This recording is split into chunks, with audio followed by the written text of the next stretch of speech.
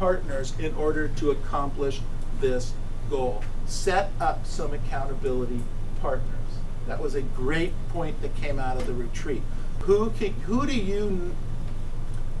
best way I can say it is, look, you don't want an accountability partner that's someone who you can flake out and be slimy with, okay? You want an accountability partner where you can't be slimy with. I cannot be slimy with you guys. Now, individually, I could say we have a meeting at 12 o'clock, and then I'll call you up and say, well, you know, maybe I can make it, maybe I can't make it. But collectively, I can't slime out on you guys.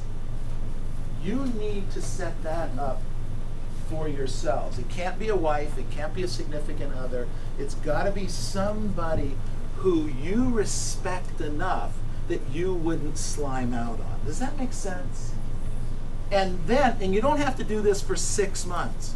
Just set up with them that, look, for the next 2 weeks, the next 10 or 12 business work days, I'm going to show up and be in the office and role play with you at 8 o'clock in the morning. And let's do that for the next 2 weeks. At the end of the 2 weeks, you could recommit to something else. Does that make sense? But right now, be focused on being accountable. Understand on the good days and the bad days that you need to be doing your job. Mike said, no accountability equals distractions, emergencies, and routine matters. No accountability equals distractions. Everything else gets brought up except for the things that need to get done. We get distracted, right? Emergencies and routine matters. Accountability is a chance to live by choice rather than accident.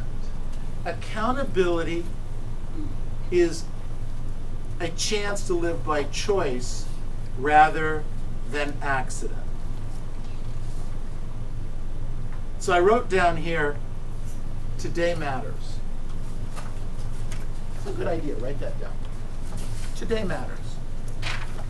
Write down, today matters. There are 86,400 seconds today. And you know what the neat thing is? We all have the same 86,400 seconds in today. So the question is, what are you going to do about those and with those 86,400 seconds? I wrote down, everyone else on the planet has the same amount of time in the day.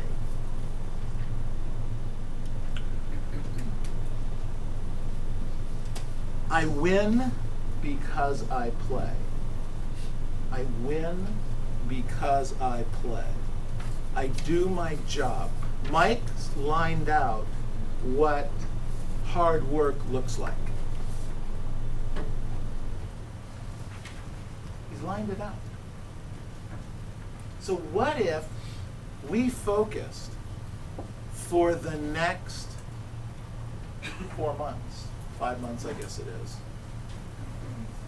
and we did 5 days a week of Mike's definition of hard work? Let me ask you a question. Just, you don't have to raise your hand or you don't have to answer me, but